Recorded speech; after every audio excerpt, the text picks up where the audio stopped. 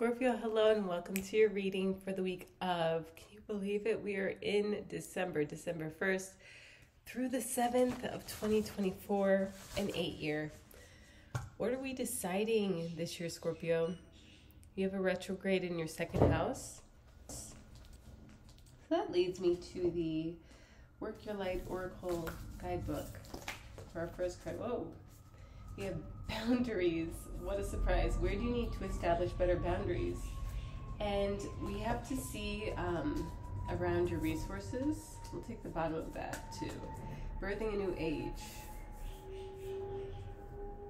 So what boundaries are required of you at this time to birth a new age?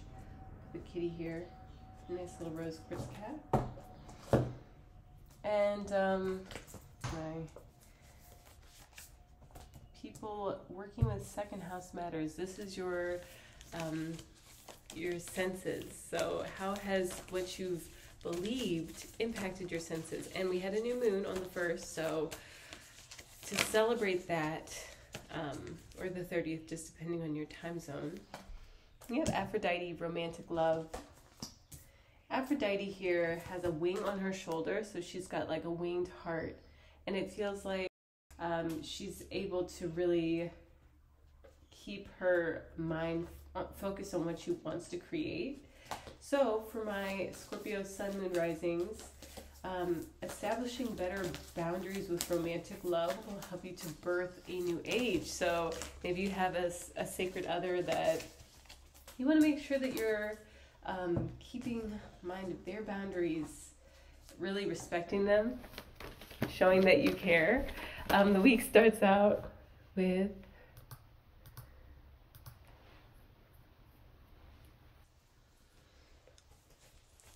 the sun at technically 9 degrees from this new moon.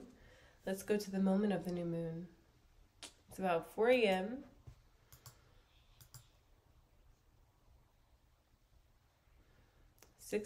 Eastern Standard Time on Sunday the 1st. So Scorpio, you guys have the 9 of Wands. That would tell me that maybe you've never really held romantic love so closely, and you're seeking a way to approach someone who you love romantically in ways that won't burn them out and, you know, get them off the track for their life. That is a quartz.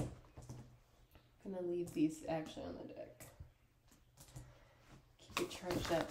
9 of Wands. So to me it just looks like this guy's built a bunch of, like, a fence around himself, or was leaving parts of himself behind so that in the mind he might have reached a level of emotional fulfillment or alienation, and he wanted to keep his emotions from reaching that point, so he blocked himself off. Or this is like a scale, a skin that he shed.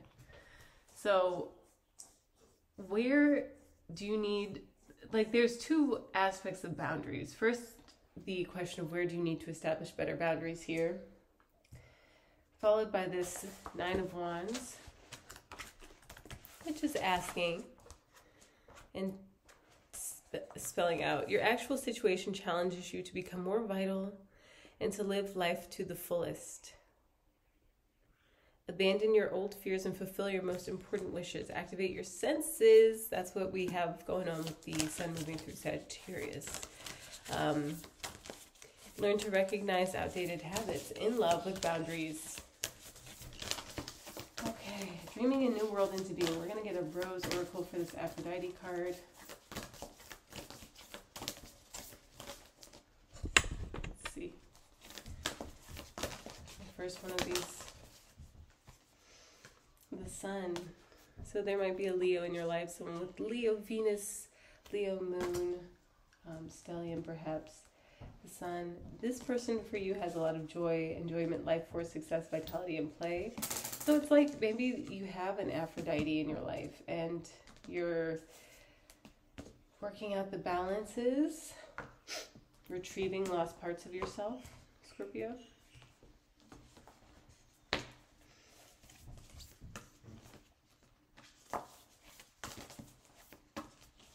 Maybe your heart is opening to an Aphrodite figure where you formerly only had boundaries, and it was because of this feeling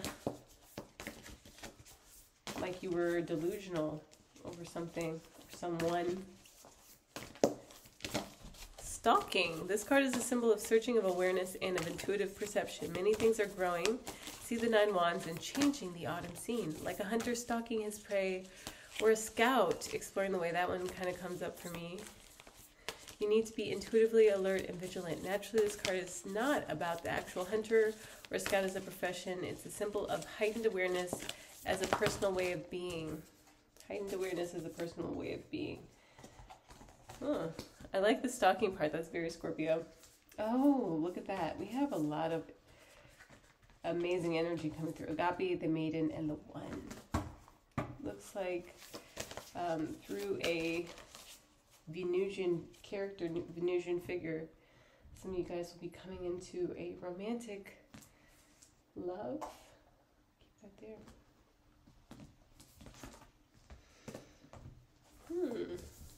Scorpio, what's the deal here? Yeah, you can see all that. Cool. The one. It's interesting. The one feels like the one that you like love amongst like God, you know, and it feels like they're a maiden. So you have to unstick yourself from this story that you tell. It might be convenient to tell about your connection to the maiden, to God, or you're starting to see these things clearly now. Uh-oh, or there's a baby coming. Birth mysteries. What are you being called to create? Scorpio, maybe it's time for you guys to get pregnant. Or you're creating something new project, new resolutions that you are birthing a new age. Birth mysteries and the one is all like here. And this is what I kind of feel. Where you realize that your heart opening is the way that you can birth the new age.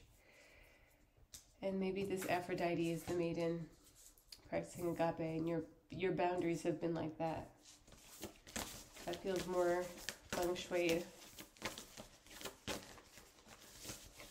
Let's get a sacred symbol and finish reading this 9 of Wands.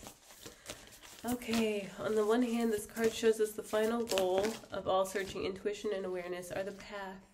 Divine feminine. The sun, the one, divine feminine. That feels right. That feels right. Let's keep those under wraps and see what the angels have to say.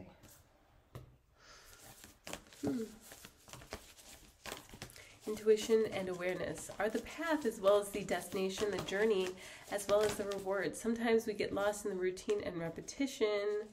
Maybe the King of Air, that 9 of Wands and boundaries. And then the Hermit for birthing new mysteries and birthing a new age. So for people who are having like idea kids, it's important that you have time to hermit. Not everyone needs to have physical children to be fulfilled, but for those of us who do, you can birth a child as well. All right. Sometimes we get lost in routine and repetition. We fail to perceive the great mystery that's awaiting us. On the other hand, this card encourages us to say bye-bye to the uncivilized life of a semi-barbarian. Intuition and awareness and meditation. Retreat. Ooh. It feels like this is what is needed as the outcome for this reading. So for my Magdalene people, just know that Mary Magdalene would meditate and be surrounded by a bunch of wolves. They would come and surround her and protect her and keep her in her heightened state. It's not time to approach and intrude on someone's privacy. Give them space. Forward motion is not recommended. Wait, be patient, and things will turn out well. Scorpio, there's your answer. This is speaking to these boundaries and coming out to be brilliant, impartial, professional, diplomatic. This 9 of Wands cards is really speaking to me, so I know I fragmented reading it, but let's go. The card encourages us to say goodbye to the uncivilized life of a semi-barbarian. Intuition and awareness serve to overcome certain primal fears. Intuition and awareness serve to overcome primal fears. It's like this is your external. You have the boundaries, and the King of Air is very confident, but on the inside, this is how you feel, Scorpio. So hermiting and understanding what you're here to birth, which the hermit is said to have this inner child, this baby in his lantern, because maybe he's making a star. Maybe he's making something that will be radiant and special, the sun and the one. Come on. That's too funny.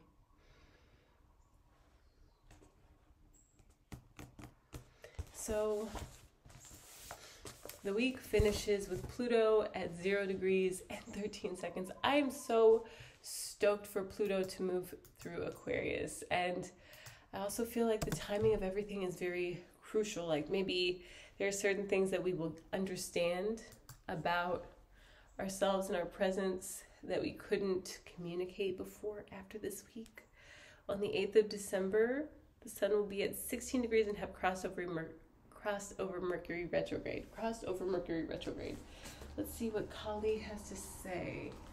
Divine Feminine and Magdalene meditating on the one would also lead to clarity around maybe how you want your King of Air to respect you and respect your boundaries, how you would like to be the maiden who is in love with life.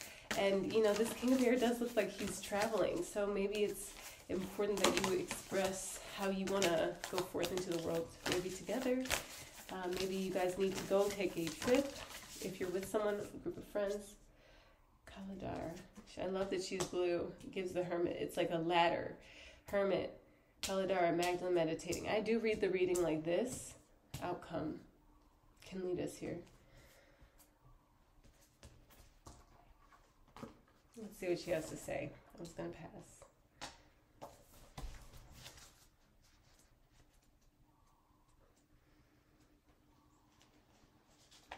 Oh, 3, that's interesting. She's got Jupiter's number, the number 3.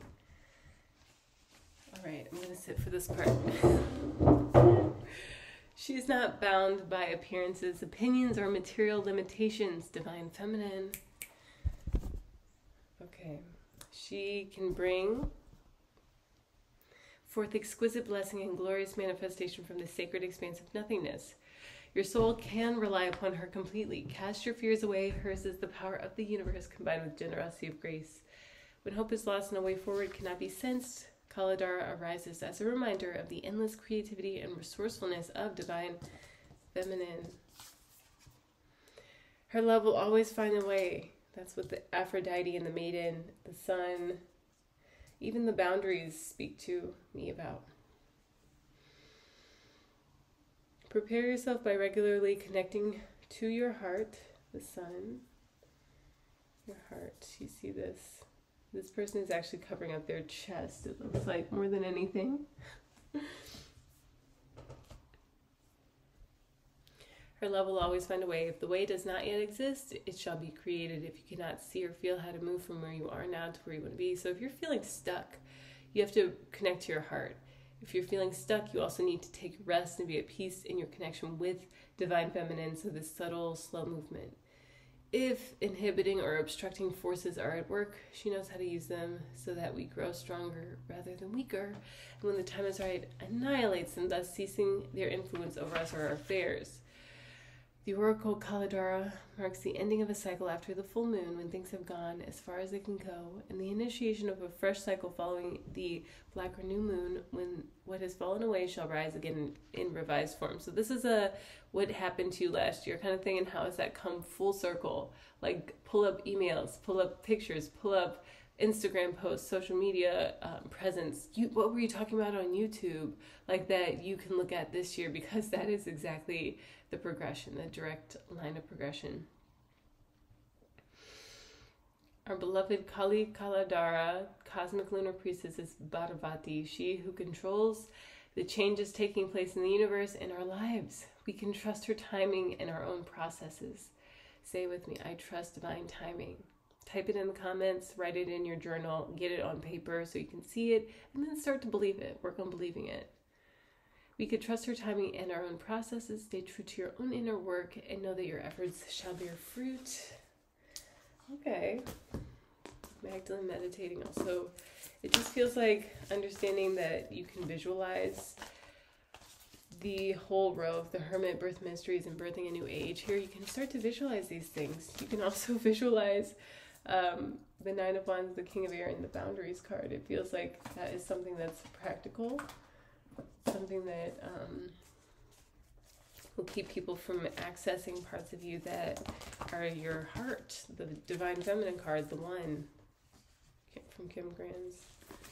You have Wa. So you're going on a journey, maybe to regain the sense of balance or to show the world who you are. Maybe you've become Aphrodite, tuned into your feelings, and you have amazing feelings for the divine.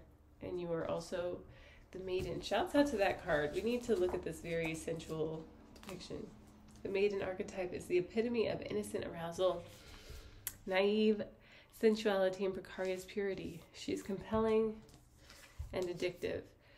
Because of her flawless and youthful glow, she's the first archetype in the trifecta of Maiden, Mother, Crone, and rightfully so because she has oh so much to learn. The Maiden is perfectly positioned for trouble to come her way and subject her to a challenge that leads to the next phase of womanhood. She must grow up, yet hesitates at the threshold, enamored by the charms of youth. The Maiden represents the side of us that is riveted and curious, drawn to shadowy forests, dark nights, and taking just one taste of poisonous fruit, or the apple. Her magic is edgy and includes both shame and delight. Let yourself fall down the rabbit hole, young one. Persephone, Alice, or any princess figure. So I want to look at Venus and her transit next week. Oh, she's crossing over Pluto. Oh my gosh, Scorpio. So your planet is getting a Venusian energy. That's what's happening. Let's draw one from the Mother Peace round tarot for this to close out your reading. My first aerially shot with crystals reading. To access me, I make 1-minute summaries on TikTok, Sun, Moon, Rising, Venus, North Node, and on Instagram every 2.5 days. I try and get as close to the moon's phase as possible with my own writing, my contribution to what I dream to one day evoke. So that's been said. It's been put on the record as a writing astrologer.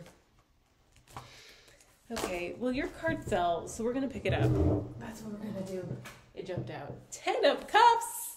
Looks like someone is absolutely on a journey towards emotional joy with either this figure or someone like them, maybe as this figure, because you're the Magician. Magician feels like an Age of Aquarius type. It's like an archetype that we just have to recognize. We can dabble with this by like playing chess, getting into Sherlock Holmes, going and watching people play chess, any sort of like strategic warfare. Is good for Age of Aquarius theme. So we want to be emotionally grounded with Uranus and Taurus, and make sure that we stay on the side of our heart. Thank you guys so much for tuning in, and until next time, all of my aloha.